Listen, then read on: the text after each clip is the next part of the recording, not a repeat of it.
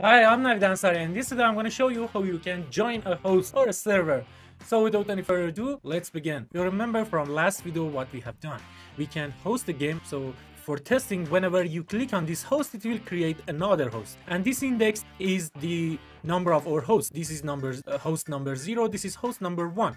And in each one of them is just one player, okay? So let's just again click on host and it will create another host. And if you go to the join, in here it show the hosts and the player that is on them. So now what I'm going to show you is whenever they click on one of these hosts, they can join in and they can play together, okay? But like all of my videos, I will do it step by step, so it won't be in just one video to explain all of this because it will get complicated. So first step is that to join a server. Next step is to get the players, okay? And a step after that is much important one, is that how you can use all of this system to make your game as a multiplayer game. So I will use my platformer game for a example, and I will show you how you can use this system for your platformer game, but you can do it for whatever game you have, no matter it is time-based or real-time. And now let's just clear this in here, clear, and let's just go to our game maker. And in here what I'm gonna do, if you remember, we populate our join lobby with this obj hosts button, okay? And in there what we have done, we set the local host number and local number of player, okay? And we show it in this draw in here, we show it in here, okay?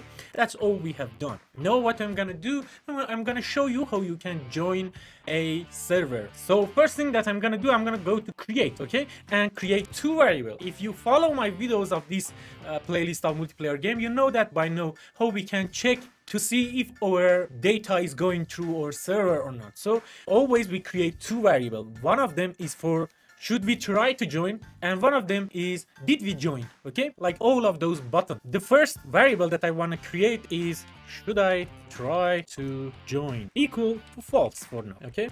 And the next one, did we joined equal to false. You can see that all the variables are self-explanatory. Always do this because I don't want to have a lot of comments. Of course we should have comments in our codes, but if you can write a better name for your variable, just do that, okay? So we have these two variables. I want to add an mouse event of left pressed, okay? And in here I want to change the should I try to join to true, okay? So now that we make this true, let's just add a step event. And in here we say if should I try to join, if this is true, try to join, right? And one thing we should check for this, did we join as well, okay? So if should I try to join is true and did we join was false, send data until we join the server, okay? And try it 2 seconds in between, right? So everything is okay. Now we should send our data. So first thing first, I'm gonna make this should I try to join to false. It won't send the data until we make this should I try to join to the true, right? So now I want to set an alarm. So I say alarm 0 is equal, for example, 2 seconds, 2 multiplied by room speed, and it's like saying 2 seconds, okay? Now let's just add alarm 0 in here and change should I try to join to true, okay? So after 2 seconds, it tried to send that data. And now everything is okay, and now we can send data, okay? I have one question in the last video that you asked me why you should create this DS map always in a step. Why shouldn't we create it on create, okay? Because what I see in gamemaker, when your project get bigger and bigger and you always use a name like data, it's like a bug in gamemaker.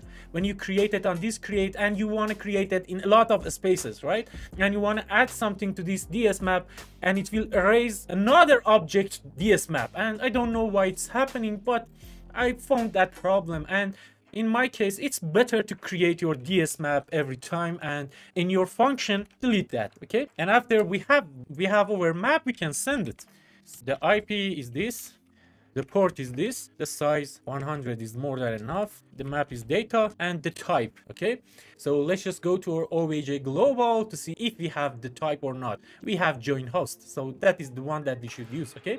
So I say msg type dot join host. Okay, and with this we will send a join host request to our server. Everything is okay, and now we should add some value to this ds map. First thing that I'm going to add to this map is, let me say ds map add data. The first thing that I'm gonna send is host number. Okay, the host number that we want to join. Okay, so we should send that. And where did we save it? If you go to the create, you remember we saved the host number in local host number when we create these buttons. In last video we did create all the instance for all the hosts with these buttons. Okay, and we set the local host number and the number of the player. Okay, it shouldn't be empty string, it could be no one or whatever, it could be anything. Okay, I accidentally put empty string in there, but it could be anything because we create an instance of this with this button with the data that is coming on that get host request, right? So we have the local host number, so let's just put it in here, local host number. Okay, so this is the first thing that we should add to our data, but we need to add something else, that is map data. The thing that we want to add is the player number. So when we want to join a host, the server should tell us what is our player number, what is our player ID. Okay, so it should tell us. So I'm gonna call this player number. Okay, so this is player number, and at default it is no one. It's like saying -4. Okay, so we send this local host number. We tell the server that we want to join this host number, and please give us our player number or our player ID, and it will give us. And I will show you how you can add player to our host and give back the ID, okay, or the number. Oh, I forgot to add to the left pressed. I use right pressed in here, and this is my bad. Let's just cut this and add it to the left pressed. Okay, mouse left pressed, and put it in here. I want to delete this right pressed, sorry for that. And now let's just run again.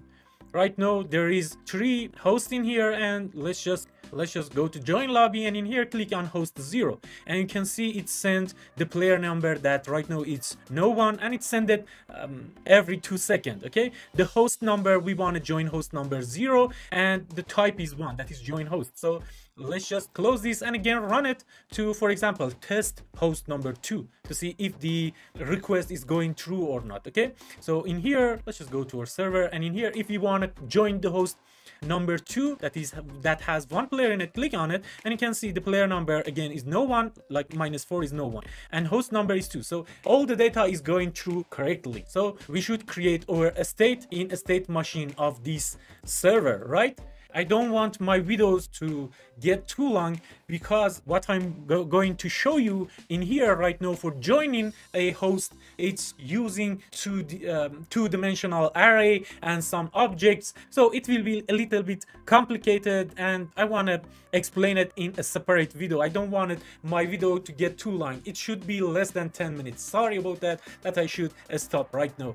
It's my honor to have you at this channel and have you at the end of this video. Thank you very much for watching. Bye.